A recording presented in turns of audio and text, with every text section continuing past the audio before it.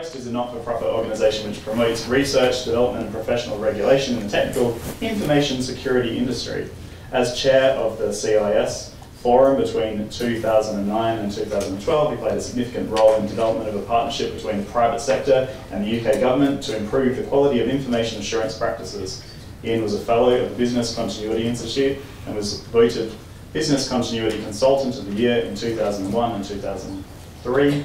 Prior to this, he was founding partner of Insight Consulting, which is one of the leading independent IT security consultancies. So please welcome Ian Glover. Thank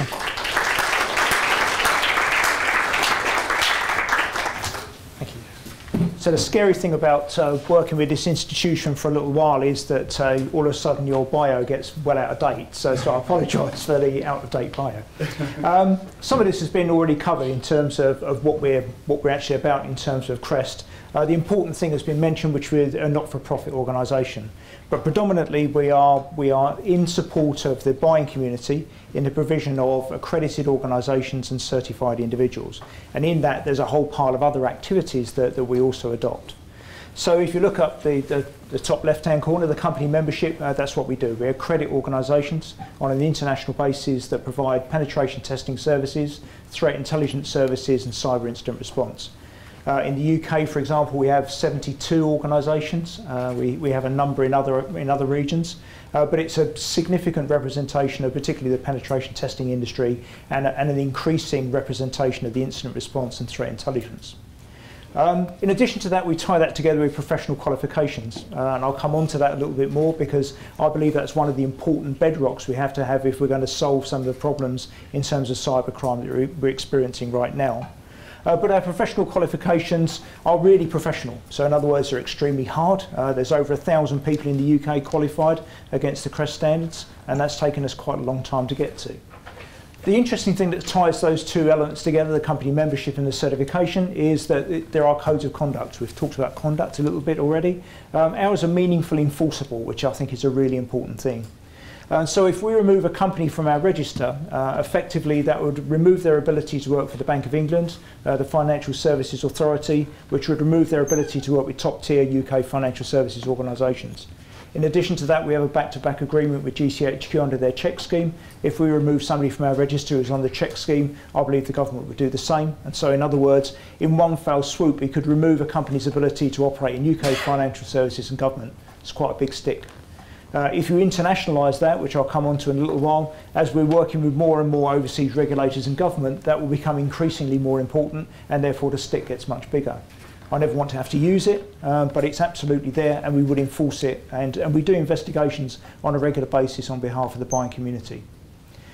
In addition to that, the individuals sign up to a code of conduct which says they will adopt the policies, process and procedures of the company that they're working for. Really important because you want a trusted company and qualified and certified individuals.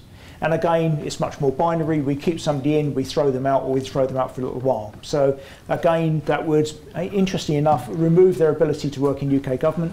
It would remove their ability to work, again, top-tier financial services, and some of our member companies are now building that into their contracts. So in other words, if you're viewed as being inappropriate and you've been removed from the register for malpractice, then there are some reasons for dismissal. It's quite strong.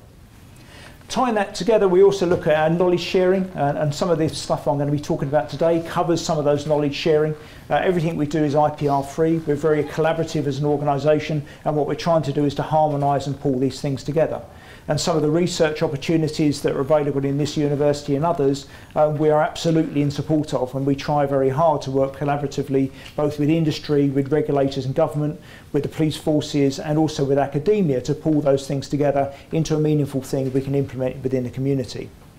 And finally, you've got the professional development side of things, and really what we're trying to do there is to define this as a profession. And the reason for that is we've got a number of things that we've got to address.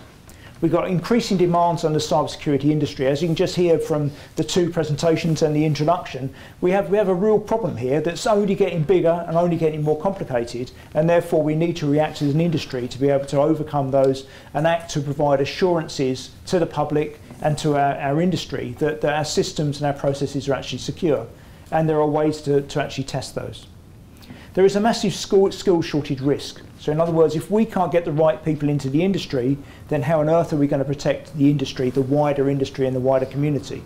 And it's not only a problem for us, it's exactly the same for academia. And to put up a list of the people that actually represent here is quite an achievement, to get that many people who are experts in their field working in this particular institution, because the demands for those individuals are across the world, not just across the UK. And if you then roll that back to the professional services sector, which I represent, then again those issues are exactly the same. We're all competing for the very best people, and there aren't enough of them about. And some of the ones that we have got are not actually skilled enough to provide the services we need. In addition to that, there's a varying level of assurance we need to do. So if you're an SME processing no public information, no personal information, no financial information, you need a certain level of assurance in terms of your systems. If all of a sudden you fall under and you start to do payments, then through credit cards, then you've got to do it into the PCI community. So you have to go into the payment cards.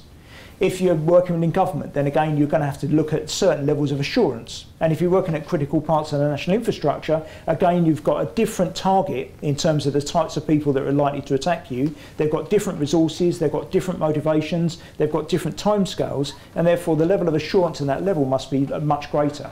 And at the moment, I don't believe we've got enough of a split between those types of activities.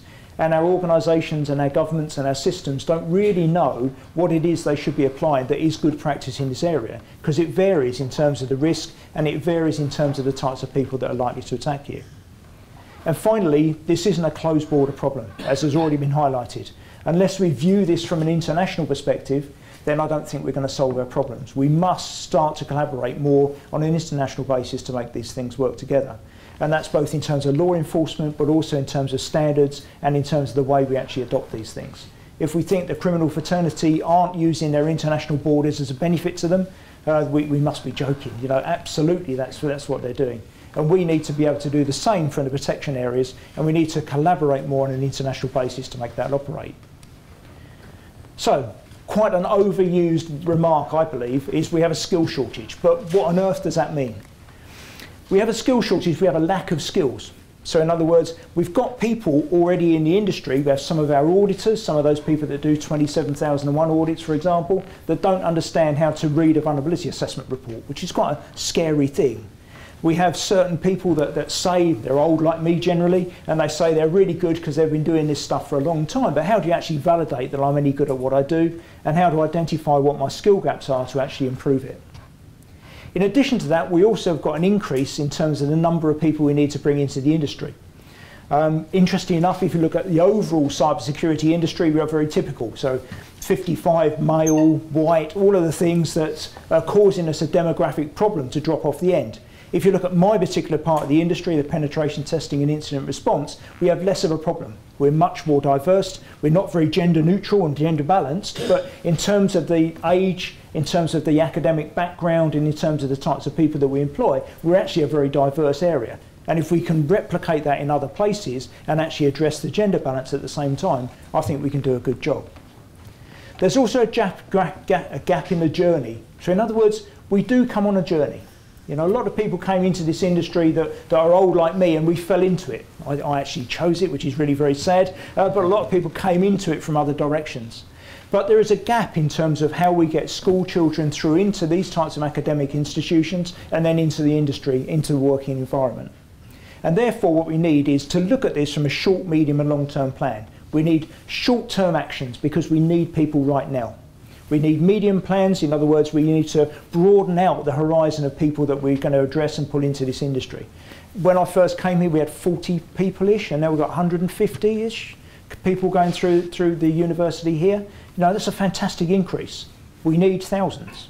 How on earth are we going to scale that up to actually meet the demand in terms of what we need, both for law enforcement, for government, for professional services, for product development, etc.?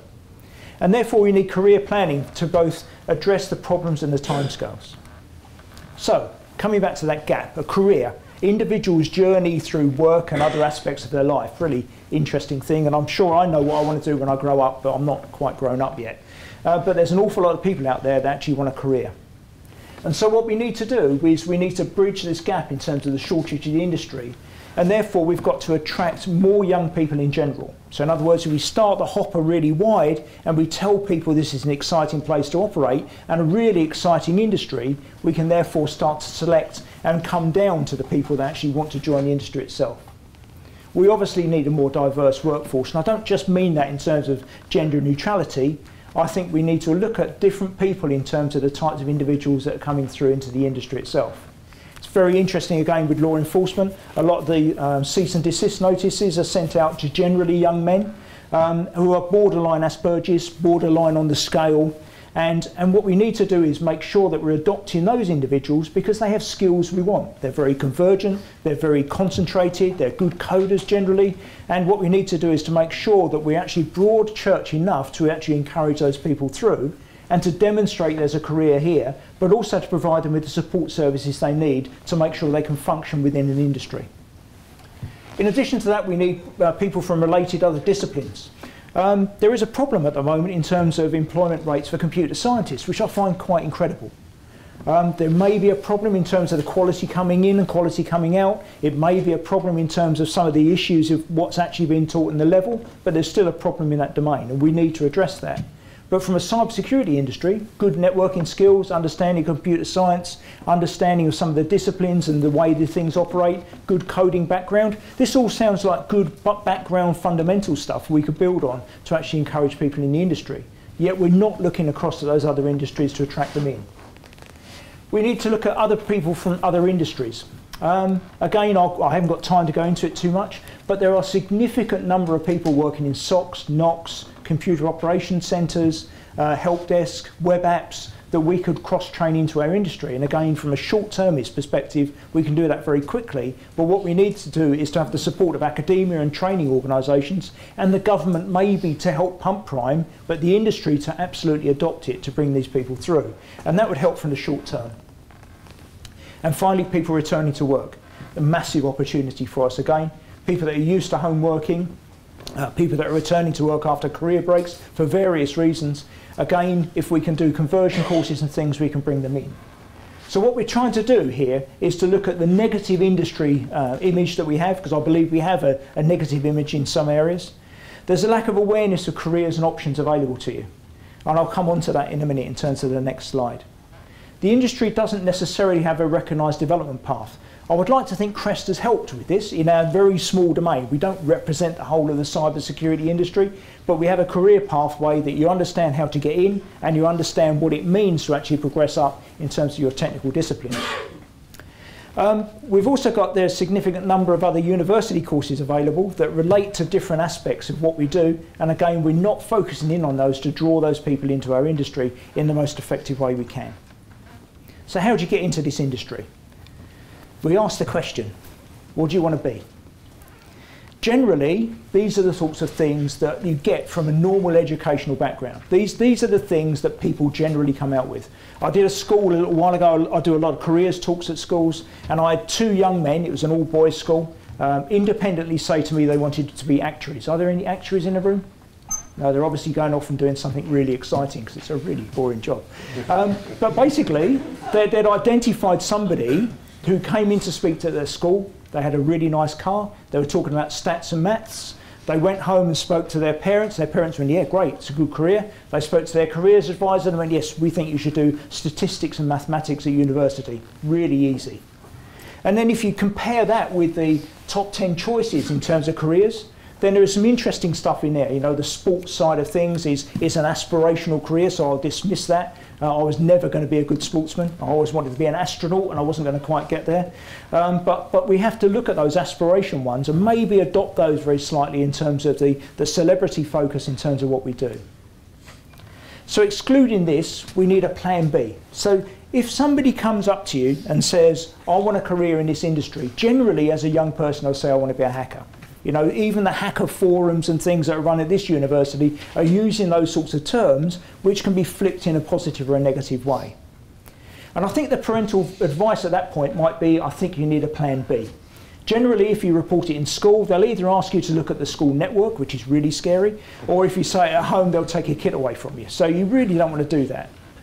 And the professions that are of interest have a structured career, and they're supported by professional bodies. They have materials available that describe what the industry looks like from a careers perspective, and they have individuals from those industries encouraging people to come into schools. Are we really doing that as an industry? I don't think we are yet. So, that manifestation, I want to work in cyber, I want to be a hacker, again, that is supported by the press and media with obviously the negative connotation and the manifestation of computer security. It's really difficult to understand what this really means. And in many ways, some young people view that going onto the dark side is a way of getting onto the light side and getting a really good job. And particularly in the US, people are still employing on those bases. Yet we look at the criminal justice system, that doesn't support that type of activity at all, and nor do we as an industry. So what do we do about it? We've got to look at what the parents' view is and the careers advisors, as well as influencing the young people. And if we don't address all of those three subject areas, then I think we're going to fail.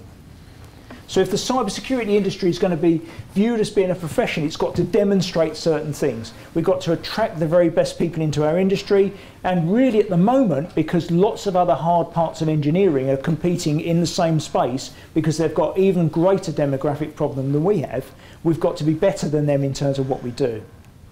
We must have defined career paths that are understandable, and we must have the buying community going to have confidence in terms of what's actually been provided from our professional services and our product set.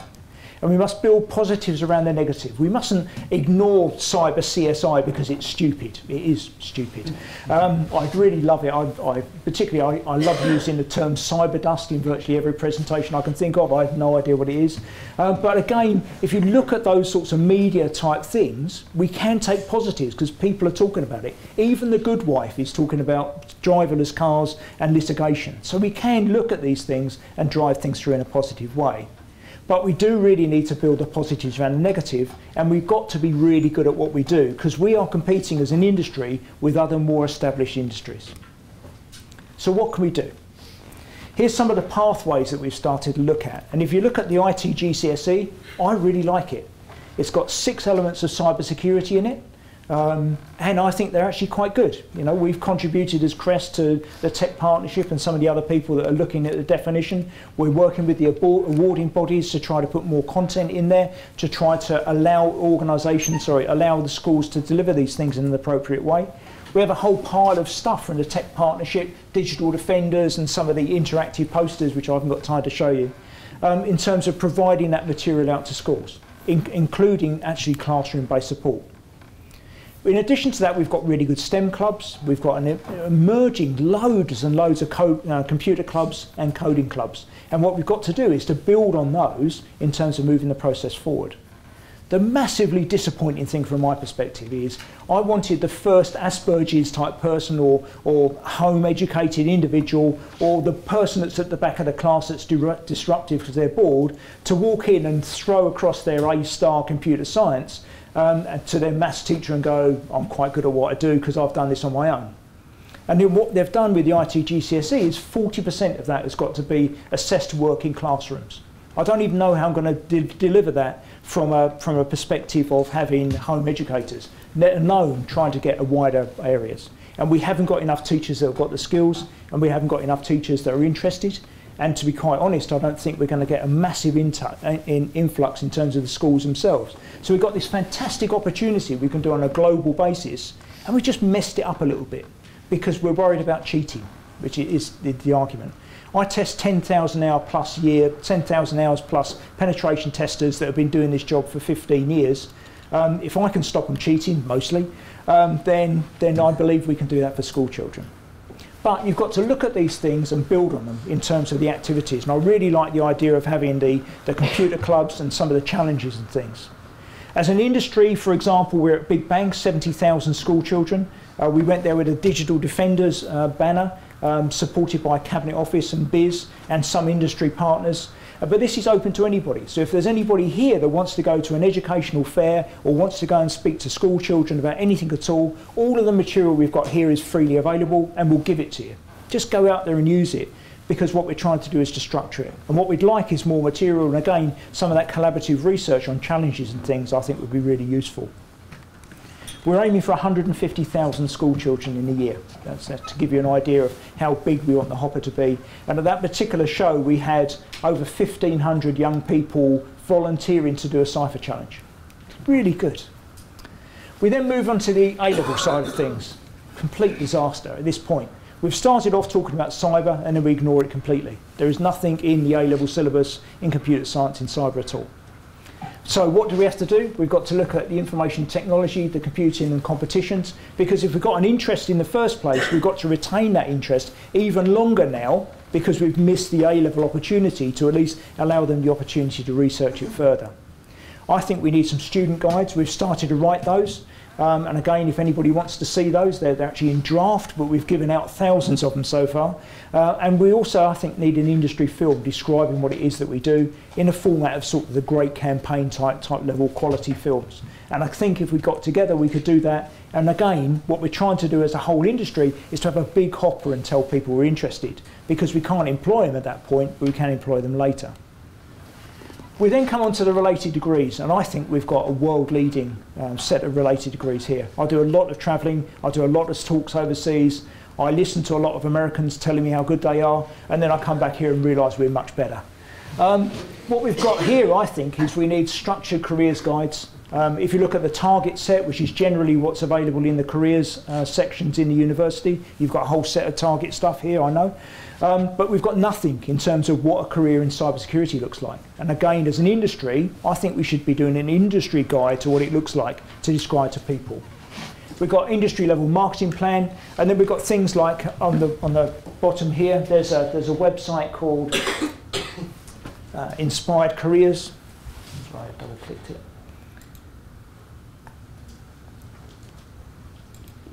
Which is really slow.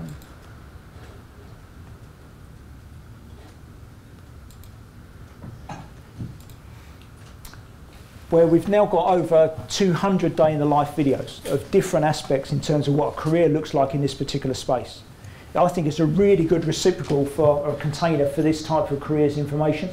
And if you wanted to be a junior pen tester, so in other words that hacker, then what you can do is you can go into the room, you can download all of the day in the life videos of people working in the industry at that level. And as I say, we've got over 200 films describing what it's like to work in this particular domain. If I had more time, I'd go into this in a little bit more detail. But please, if you're willing to, just answer the 5 questions. We'll post it online for nothing, and the hit rates are quite significant. And what we're doing there is we're providing support to describe the university courses and all the other aspects in terms of what you might do in terms of developing a career in this space. So there's quite a lot going on. It's not necessarily well collaborated. We've then got the master's degree courses, and again I think we are second to none in terms of the UK, both in terms of distance learning and face-to-face learning.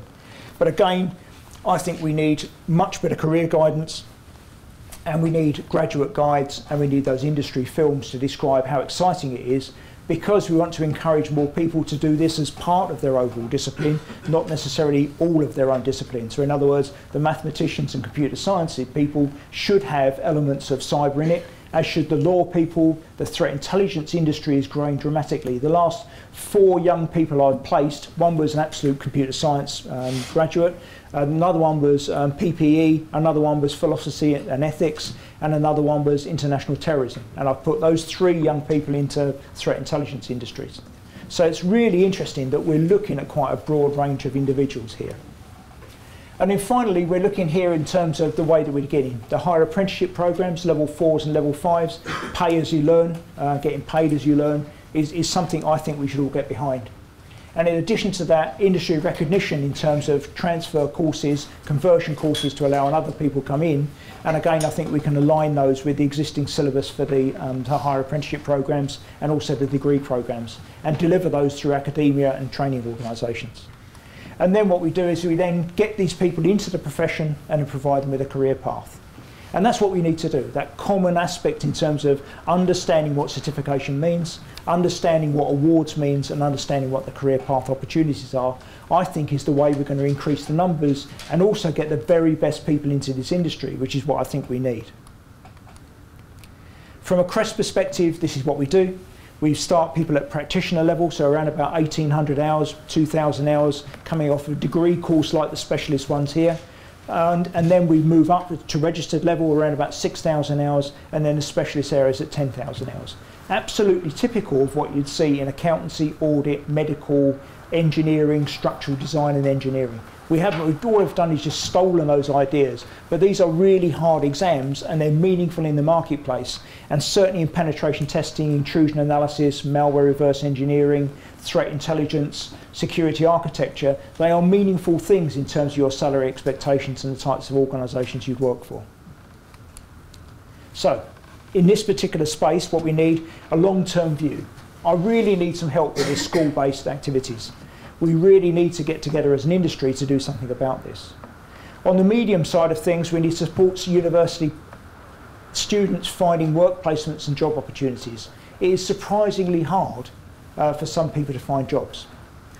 It's interesting because some people come in with the inability to carry a UK national security clearance, but that doesn't stop you working in the industry. It just means it limits some of the organisations that you might work for or some of the jobs. But what we need to do is a structured way of encouraging more organisations to not always go for the mature hires, but to invest in young people. If we all only do mature hires, all we're going to do is go round and round and round in circles, and the salaries are going to be escalated. And what we need to do is to look at ways to convert people in from other industries, and really importantly, linked into the NCA and the PREVENT programme, we need to put intervention points to stop young people going into cybercrime. In other words, we've got to fill that gap between 16 to maybe 18 or 21, and we've got to keep their interest and keep them on the straight and narrow, doing interesting, useful things for the community. And then the short term, I believe, conversion courses. And I'm putting a lot of pressure in the government and some of my industries that I represent to try to get conversion courses both up and running and encourage people to take them up. And I think that's a big opportunity for some short term gains. I thought I'd just mention some of the schemes because the next bit I was going to talk about was this categorisation of the level of assurance. And there's a lot of schemes out there, and I'm responsible for quite a few of them, unfortunately, so I'm to blame for a lot of this stuff. But there's the CREST general thing in terms of penetration testing, incident response. There's the CBEST scheme operated by the Bank of England for critical parts of the UK financial services. There's the STAR scheme that we're responsible for, which we're rolling out into other areas of the critical national infrastructure, including telecommunications and nuclear civil. We've got the CHECK scheme here, which is responsible for penetration testing and cyber incident response within the UK government. And then we've got the CIR scheme down here, operated by Cabinet Office, which looks at state-sponsored attack and very serious organised crime. And then right at the other end of the scale, we've got Cyber Essentials and Cyber Essentials Plus, looking at basic cyber hygiene. So it looks like we're just inventing this stuff all willy-nilly for no apparent reason. But if you put them into a hierarchy, then we can start to understand the level of assurance that we can be provided. Really interestingly, in addition to that, we can also start to look at the level of competence the individuals need to actually do work in these areas. So if we do look at the categorisation, the types of organisations or the types of systems we're looking at, if we've got these very small, low-risk businesses with no access to personal information, you know, right at the bottom level, practitioner level is probably good enough. But if we're looking right at the top of the stack in terms of critical national infrastructure, I absolutely want specialist experts in that area that have been regularly tested and demonstrably understand the environment in which they're working. And in the middle here, I think that middle section of the penetration testing probably needs to be broken in half. Then all of a sudden, it looks a little bit like a 5-level maturity model. And therefore, lots of the other stuff starts to apply, and lots of the other schemes and systems that we operate outside of the cyber and the IT environment all start to make sense because we can apply those to those 5 levels. So what we need to do, we need to build a career pathway around these schemes and others. As I say, if we understand how we're going to use the right organisations and how we're going to use the right people to do this work, we're starting to win.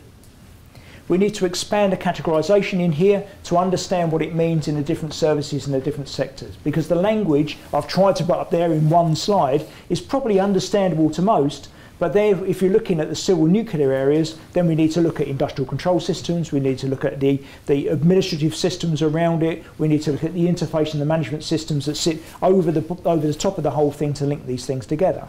And then we need to understand how to categorise them as we link them together with IP, which is a really scary place. We also need to understand what we're doing with the Internet of Things. I can't believe that we can turn on a coffee machine remotely by hacking into it, surely that would fail a safety case. I don't understand why they can use really bad software to implement that type of technology, because you couldn't do it. You couldn't put a poorly designed plug on the end of it, so why enable that from an internet perspective? So there are other things that we need to do right at the bottom areas to actually improve this, but we need some skills in terms of actually understanding how to do the implementation. We need to adopt this categorisation so we're not spending money inappropriately. If we've got CNI type activities, absolutely we should be spending a significant amount of money to protect them. The likelihood of attack is quite low, but the impact of an attack, a successful attack, is catastrophic. And why wouldn't you attack the national infrastructure if you're looking at a state-sponsored attack? I would. We need to link to existing standards. We mustn't be reinventing the wheel in terms of the categorisation, and therefore if we're doing good things under PCI or we're doing good things under ISO 27001 from a security policy perspective, we need to link those things together and understand how they all fit. And at the moment I think it's a really confused landscape, and I think we're doing the buying community no benefit in terms of how we're actually providing those. International. International is really interesting. From a security perspective, it's quite interesting. When I first had my first burglar alarm put on my flat, the idea was that I was going to make my front door look more secure than my next door neighbours. Really very social, but it's how it was sold to me. So in other words, I look a bit more secure, therefore they're going to knock next door.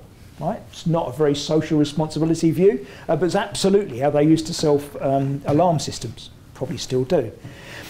From an internet perspective, in terms of an attack perspective, that doesn't come into play.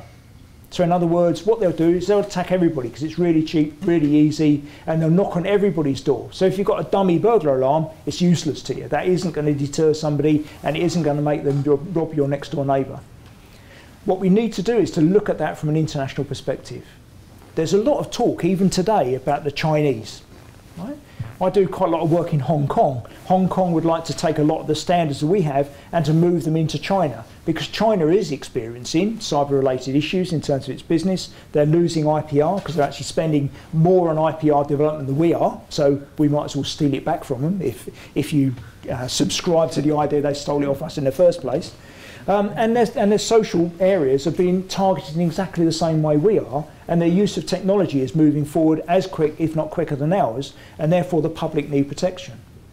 We've got to look at this from a case of international organisations, international trades and international governments, and we need to think about how we're going to solve these problems on an international stage. If we compartmentalise, I think it's going to cause us problems.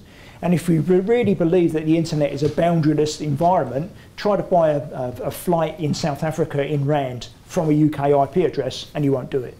So we can do these things if we're really clever. From a CREST perspective, then, this week we've signed agreements with the Hong Kong Monetary Authority and the National Cyber Agency to put the standards we've developed into the UK into Singapore, which will cover most of the Southeast Asian region. Over the next 2 weeks we'll sign something up with a major research organisation within Hong Kong and again within the Hong Kong Monetary Authority. And within a year the standards that we've put in place for the Bank of England and some of the minimum standards we have in terms of accreditation and certification will be applied across Southeast Asia, including Malaysia.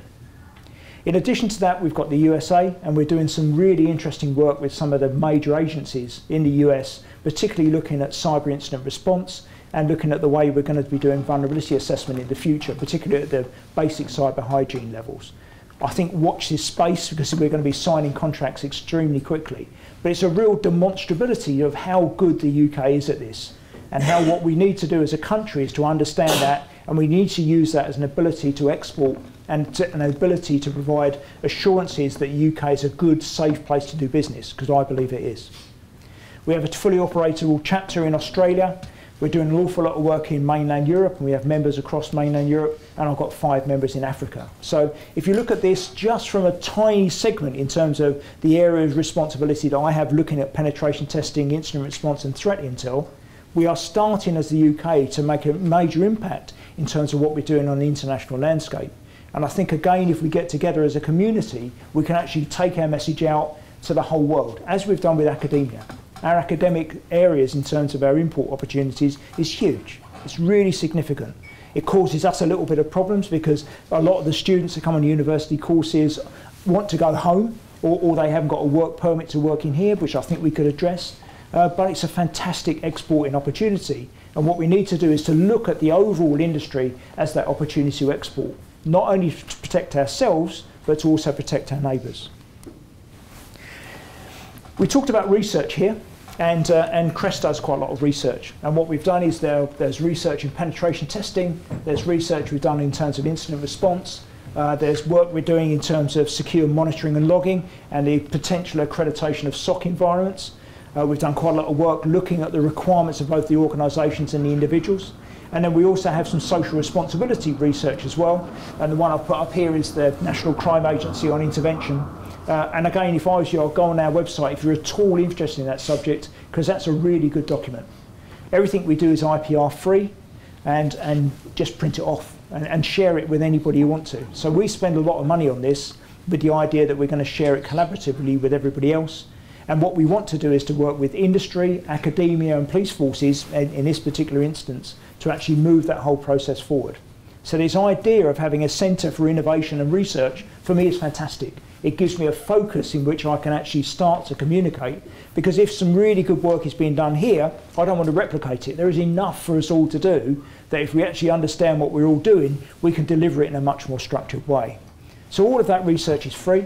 And I'm really interested in terms of how we can work collaboratively in terms of both academic, applied, and also organisational structural research.